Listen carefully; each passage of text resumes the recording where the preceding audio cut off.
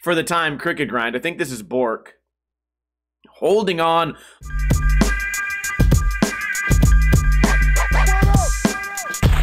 What is going on, guys? Welcome to another episode of Old School Review, the series where I review skateboarding videos from the past that inspired me. Today we are reviewing Santa Cruz UPRISING, which came out in 2001. We are going to skim through this play. First part, Stefano. We'll probably watch the three parts that I remember the most. Stefano, Lowry, and Jamie Fortune. I also have this weird, memory that I already did a review on this video. But I went through my videos, and it wasn't there. So maybe we did a live review on Twitch. Also, when this video came out, I didn't watch it on VHS or DVD or whatever. It was on a TV show on cable called Blue Torch, and every single day that that show came on, they would show another part of this video. So I would try to record each part one by one so I could have the whole video without having to buy the video. Right now, this footage really holds up. We got the ledges, we got the big backside flip. He does great lines. We get the skate park rail, which is kind of pointless to me. Also, they made him look really, I would say, bad in this because they show a lot of falls. For just this part, we go through the rest of the video, you'll see they're not really hanging people out to dry as much as this guy. We get a big nose grind coming up.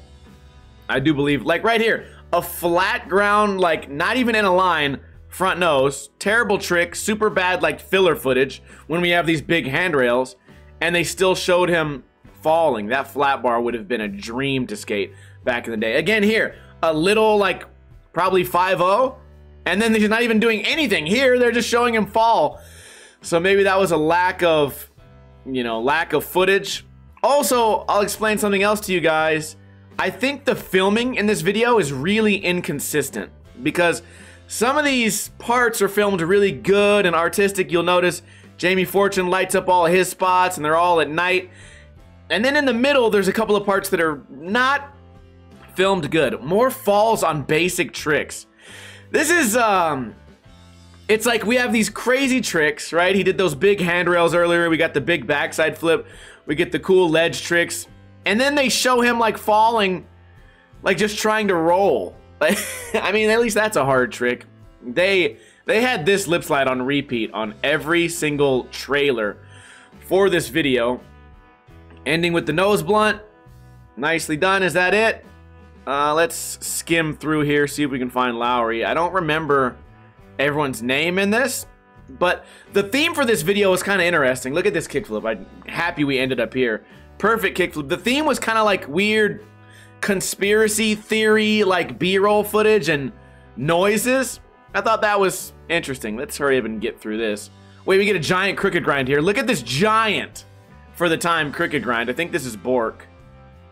Holding on the whole way in the dark.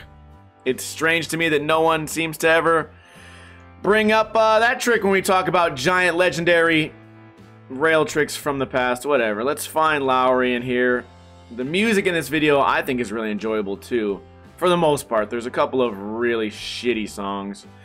We're looking for a goofy guy. This I think is the worst video part ever from an Am or Pro. I guess I clicked a part that's really interesting, but it's nothing but nollies and ollies and small ledge tricks. A 50-50 on a little filing cabinet. It's just boring as hell. Come on, find the good stuff. We got to be getting there. This has got to be it, right? Big ollie right here. This is Lowry for sure. Big old jump. He mixes it up really good too because we get a lot of I call it New York skating. A lot of you're going to do basic flat bar tricks on a high rail, right here. But he also does these big rails behind him. And some of the rails he does, you really wouldn't expect the trick that comes, right? You'll see in a little while, there's a gap out to down rail. And you think to yourself, maybe a board slide. And he ends up 5-0ing it. I'm getting all these memories back right now. Also, look at this, the quality of his B-roll versus the first Stefano part. This is all nice, well made. Terrible filming there. I always really liked this line because he kind of nose bonks over that pole jam. Giant shove it. Imagine being young enough to climb up that fence every time you fall. Yeah, don't sign me up for that. Look at this rail. Huge lip slide. Are you gonna get anything else? You would never expect a 5-0 there. And I'm pretty sure later in this part, there's another 5-0 on like a handicap rail that is just out of this world. Now, are the tricks basic? Yeah, but we got some ledges. We got a giant rail right there. We get a big ollie. This guy looks tall. So I feel like maybe the nostalgia's taking over. If I would have seen this part today from Brandon Westgate or something, I'd say, lame. He's just doing a crooked grind. Who cares? Right there, giant 5-0. Nice 360, speaking of Westgate. Really terribly mobbed kickflip there. What do we get here? And then just a crooked grind. So yeah, really inconsistent video as far as like keeping the hype going. The example, oh, this is terrible, the way that they mixed up the bangers. That ollie was really cool. I think somebody kickflipped that recently. Am I right or am I wrong? Last part right here, we get Jamie Fortune. Don't know what happened to this guy. You don't hear his name too much. Then again, you got to remember this was 21 years ago. A lot of these guys on YouTube, they're like, you're not as good as you used to be. I'm like, okay, like that's an insult? Yeah, I'm a human being. I'm glad that before you thought I was a fucking robot. Unfortunately, I aged. And everyone does. But look at the fast feet here. The really unorthodox tricks. We're going to get a lot of switch flip, grind, switchback tails, which for this time, I think was underappreciated. Right there, switchback nose grind. Not a switch crook, switchback nose grind. We get a giant table 360. Fakey flip 180 right there. Kind of looks nollie. We got, I know, backside flip, blah, blah, blah. Switchback Smith. Still rarely see that today. Nollie varial flip. You don't see that pretty much ever. And he's not like a one-trick pony either. We're getting the blunt slide down the rail, switchback 180. The big tricks, the small tricks, the ledges, the quick feet right here. The switch backside flip. I mean, later in this, we get a switch flip. There's a nice one, switch flip back tail. We get a switch flip back Smith, even though it's done at a skate park. We're talking this guy was way ahead of his time, and in my opinion, kind of underappreciated right there. The fakey, do we call it tail slide or nose slide? I'm about to get in an argument. Nollie flip nose blunt, and then he does it twice. All right, two different cameras. Whenever a fakey trick happens, I'm scared to argue with you guys, but one thing I will stand my ground on is the rocketness of this nollie flip. Is it an impressive nollie flip? Sure it is, but you know what? I can't unsee how non-leveled that was, and this angle doesn't do it much justice. Still a massive trick. Terrible decision to film this from all the way down here, crouching down, and that was the whole video, guys. Okay, one more part that I remembered that I want you guys to watch is, well, this is cool too. This big line right here. We get the crooked grind, nollie heel. This line for me seems to go on forever, at least from what I remember. I think there's a switch tray in it too. Although I could be wrong. Now that I might be misremembering. We get the nollie flip 180. We get a switch jump over something. Or no, wait, what is it? Switch tray right here. The line just goes on forever. A switch flip and it's still not over. I think lines like this are underappreciated today. You know, people do their one big trick and then it's over.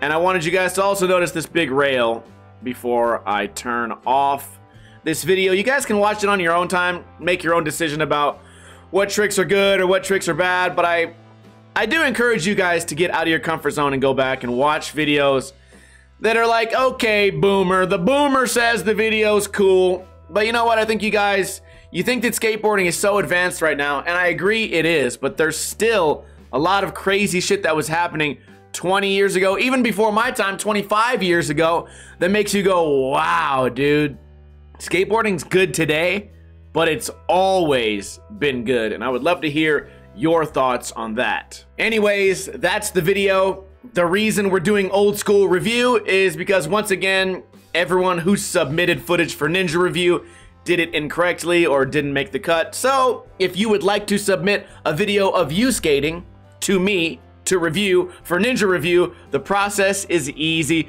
Find me on Facebook, type in Ninja Lifestyle, or find me on Instagram. Send me a message and write, "This is for Ninja Review." Then include a YouTube link to the video. Make sure the video is HD. Make sure it's not square footage. Make sure it's not VX footage. Make sure it's not vertical Instagram footage. And all the steps I just said is not the same as saying, click my Instagram and review it. No, that's not part of the process I just outlined. Anyways, I check those DMs once every week, usually on Monday, and I look forward to hearing from you guys. If not, we'll just do another old school review, and I would love to hear maybe a video that you guys would like me to review, and maybe I should review an old school video that I've never seen. But you know what? I was like a skate video buff, so that's gonna be a hard thing to achieve. Anyways, I hope you guys are having a wonderful weekend. We upload 3, sometimes 4 videos every single week here on Ninja Lifestyle. So subscribe if you're not subscribed, and I will see you guys tomorrow. Kuna Matata, bitches. In the arms